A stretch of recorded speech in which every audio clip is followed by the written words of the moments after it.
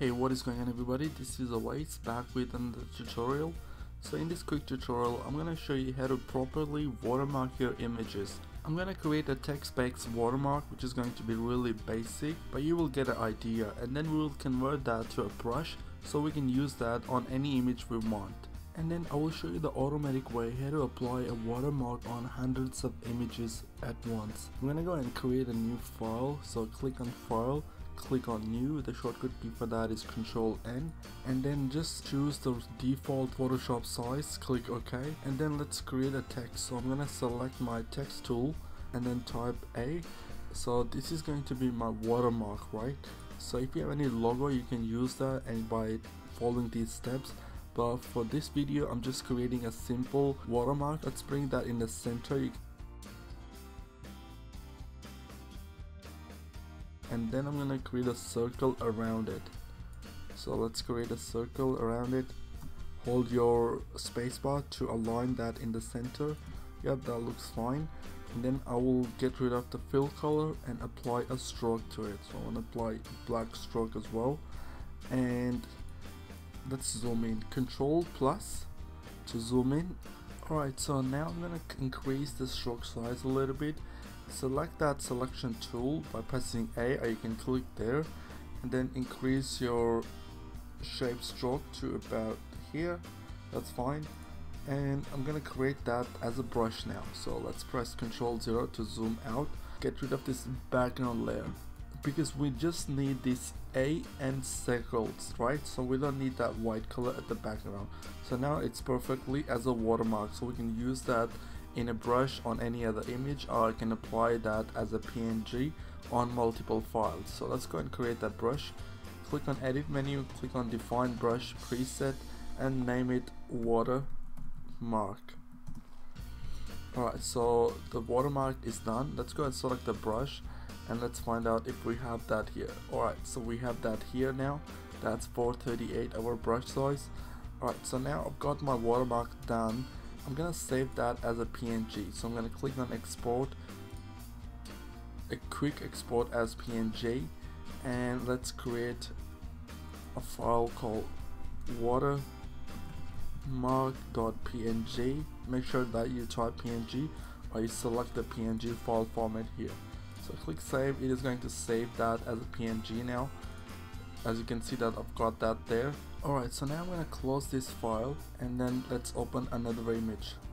I'm going to open this image now and let's select our brush tool, and in the brush selection I've got this my watermark brush there, so make sure I select that, and now if I click it will watermark that image. The reason why I made my watermark as a brush is because I can change the color whenever I want. So I'm going to Ctrl Z to undo, and let's select this eyedropper tool, and I'm going to select maybe a white color, a bit of orange, and then I'm going to select my brush and let's increase our watermark in the middle, and let's create a new layer so we can move or we can apply opacity to it. I'm going to click and let's decrease the opacity. Alright, so this is our watermark now. Perfectly done. Alright, so now you can use that brush anywhere on any image. All you have to do is open the image and apply that brush. Alright, so now I'm going to close this file and I will show you how to apply that watermark on the multiple images at once. So let's close this and let's open a new file. I'm going to go open this file now. Alright, so now I'm going to start making an action. So click on Windows menu, click on Action. Alright, so the first thing you do is create a new action. Click here and then name it Watermark. And then now you need to know what step are you going to take, because once you hit record, it's going to record everything what you do with the image. Alright, so I'm going to click on record. The first thing what I'm going to do here is create a new layer, and then click here and you can place that PNG file. Let's say if I click on watermark PNG file, that will bring that PNG file here. I can increase the size of my PNG file and hit enter to apply that. I'm gonna go and select both layers by holding shift key, and let's align that watermark. Click on center, and that's perfectly fine now. and our action is done. I'm going to apply some opacity to our watermark. So let me select that watermark and let's say apply that a little bit opacity, maybe increase the size of it. Alright, so I'm gonna make sure that I've got selected the watermark layer, Control T to transform, hold on your shift key and just increase the size, and let's just align that in the center again. Press enter, and that's pretty much it is you need to do. I'm gonna click on this stop action button now, and we have created our watermark action. These are the steps we took.